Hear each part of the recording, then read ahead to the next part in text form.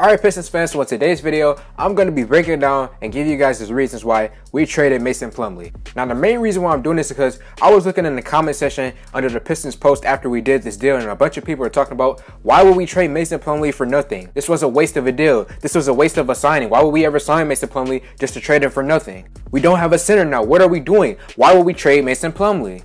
So look, let me break it down for y'all, man. So we traded Mason Plumlee in the 37th overall pick, which turned out to be JT Thor, which really irritated me. I really wanted the Pistons to pick him up, but it ended up being JT Thor for the 57th pick, which turned out to be Balsa. Alright, so let me break this down for y'all. The reason why we traded Mason Plumlee is for multiple reasons. First and foremost, let's talk about his play. Mason Plumlee, this season on the Pistons, had a disappointing year, in my opinion. When we first signed Plumlee, I was all for it. I was like, oh yeah, Plumlee, he's about to come here. He's going to be just like how he was on the Nuggets. But when he came here, in my personal opinion, he was really, really bad on defense. And I'm not just talking about rim protection. I'm talking about pick and roll situations. He can't guard any point guards just because he's too slow and he doesn't have defensive positioning. He doesn't know how to get down there and guard any point guards. He just can't do that. So he was terrible on defense from us inside the paint and on the perimeter. Mason Plumlee was terrible on defense, and on offense, it's not like he added much value to us this season. His playmaking, which was a big plus for when we signed him, actually went down this season. So overall, Mason Plumlee had a disappointing year. So that's the first reason why we traded him. And then the second reason why we traded him is because of the money, man. Mason Plumlee is getting paid $8 million per year. And for the totality of his contract, he was going to get paid $24 million per year. And we traded him. So now that money is freed up. We can now sign someone in free agency. If they want to sign JaVale McGee, go out there and sign JaVale McGee. If they want to go sign Nerlens Noel, go sign Nerlens Noel. And this also opens up money for us to keep Hamidou Diallo and keeping Frank Jackson. If a team offers Hamidou Diallo $10 million,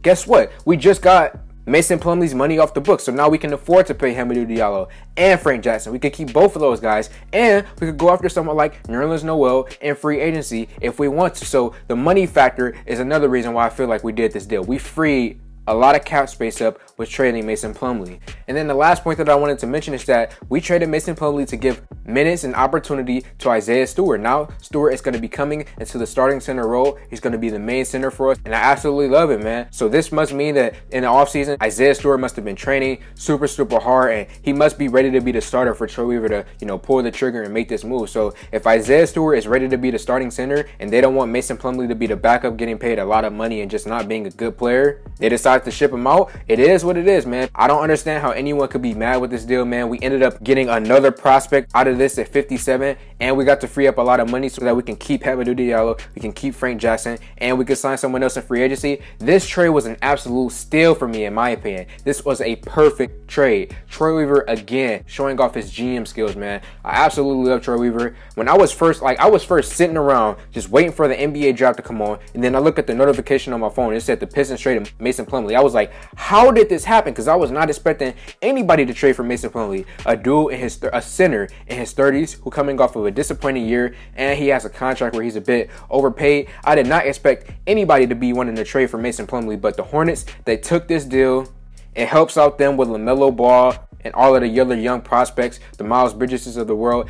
It helps out the Hornets and their quest to make it to the playoffs next year. So good for them, I guess. But for the Pistons, this was an absolute steal for us, man. This trade was perfect for us. We really just expanded on what we built last year, getting rid of Mason Plumlee, and I absolutely love it, man. So Pistons fans, let me know any and all thoughts in the comment section below. In my personal opinion, this was a win for us. This was a big trade for us.